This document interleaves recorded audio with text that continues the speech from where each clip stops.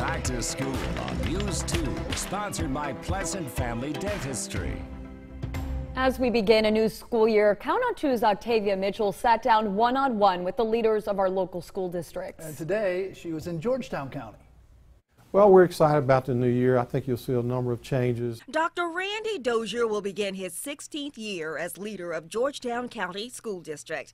This year, nearly 10,000 students will head back to the district's 19 schools. Students will have access to interactive 3D computer labs. You'll see Z-Space labs in all the high schools, which are interactive 3D computer labs, which the kids understand very well how to operate, but you can do almost anything in those labs. It's very 21st century technology. Also new this year, a new state-of-the-art manufacturing center, a partnership with Horry Georgetown Technical College. It's going to move us to the 21st century. It's very high-tech, specialized welding, mechatronics, a lot of things that are going on that our students will be able to access.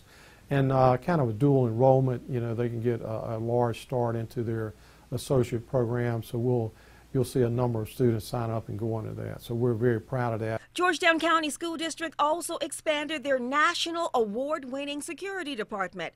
They will also have a full-service clinic at Andrews Elementary School this year. They'll have a nurse practitioner there, and students will be able to see those individuals if they have needs, and staff too. So we've worked out the details with them, and we'll continue to grow that as the year goes on. Students in Georgetown County have a few extra days to enjoy summer break. They head back to school Wednesday, August 21st. We hope that it'll be a great year, one of the best year, record-setting year. That's certainly our goal.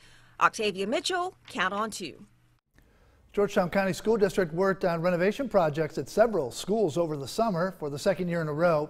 The district's preschool program ranked third in the state when it comes to readiness to start school.